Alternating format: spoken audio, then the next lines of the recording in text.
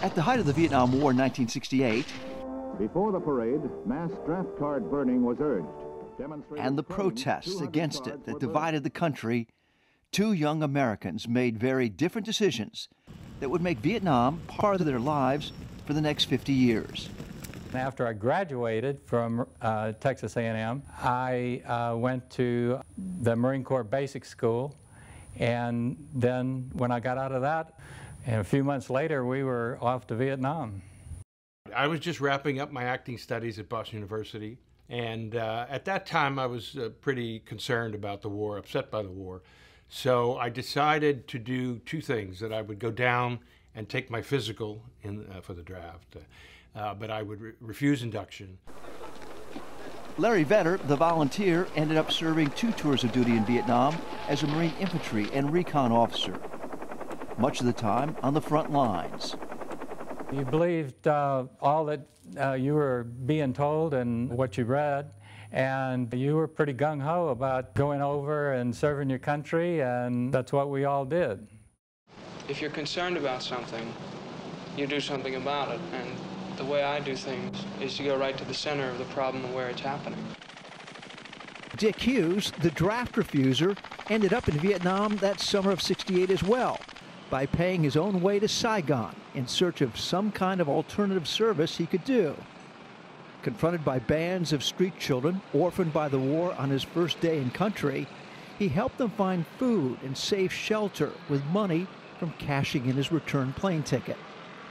Dubbed the Shoeshine Boys Project, it grew into 8 safe houses Dick ran in Saigon and Da Nang until the war ended. Hey, you're a Saigon cowboy. You Saigon VC? These kids slept in the streets, shined shoes, and watched people's motorbikes and things like that to have money to live. And I think over the course of 7 years, probably in the area of 2,500 children went through the project.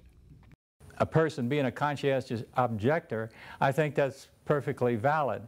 At that time, I would have said something more like, well, find a way you can serve your country, and if you don't want to be in the military, maybe you can be in something else.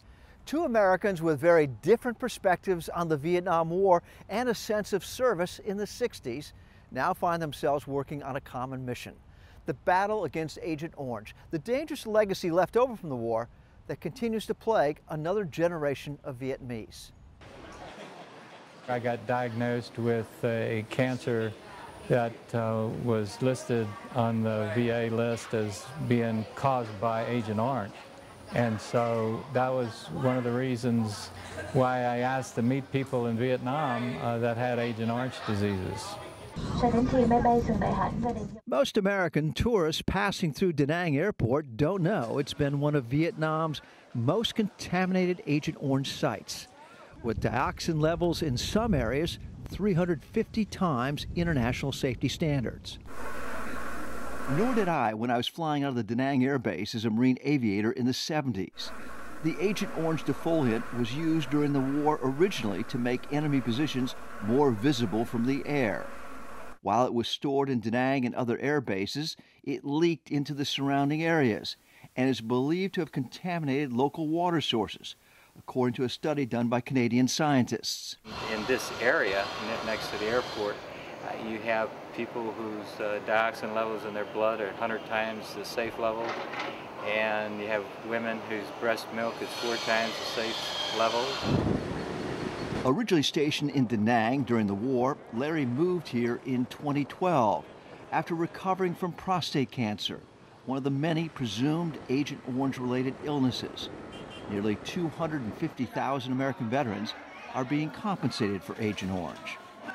He's using his veterans' disability benefits to help 2 Vietnamese brothers severely crippled by those presumed Agent Orange illnesses. Tuan, age 25, has been in intensive care for the past 2 years, no longer able to move or swallow on his own. By the age of 8, he was seriously showing symptoms, stumbling, not having the strength to pull himself up. They saw some American doctors. The American doctors told him that they thought it was likely diseases caused by Agent Orange. The family Larry is helping camps outside on the hospital's walkway because Vietnamese families are responsible for feeding and bathing their hospitalized relatives. The mother, Wah, really works very hard trying to hold the family together. Her husband is paraplegic, 2 boys quadriplegic.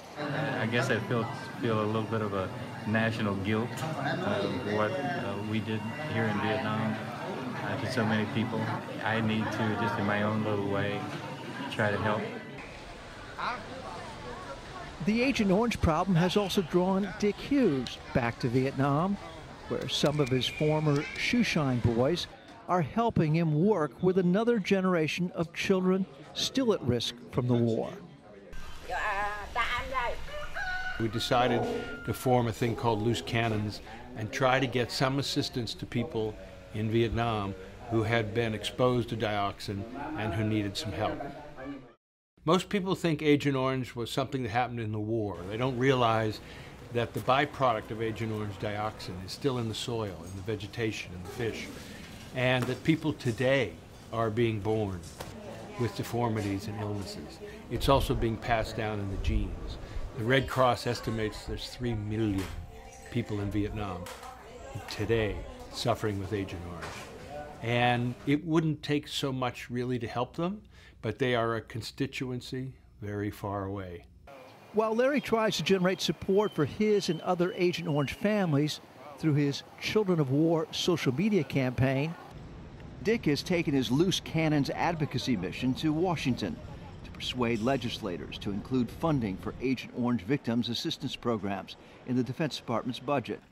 Senator Sheldon Whitehouse first met Dick in Saigon in 1972 while visiting a shoeshine boy's house with his father, who was serving there as the Deputy U.S. Ambassador to Vietnam. They let me through. That's the other thing you better double. It is like a circle. You know, we started off on different sides of it, but now we ended up at the same place. I think it's interesting that those who served in Vietnam in different ways have come together to help in solving the last of the wounds of the Vietnam War. For the PBS NewsHour, Mike Saray, Da Nang, Vietnam.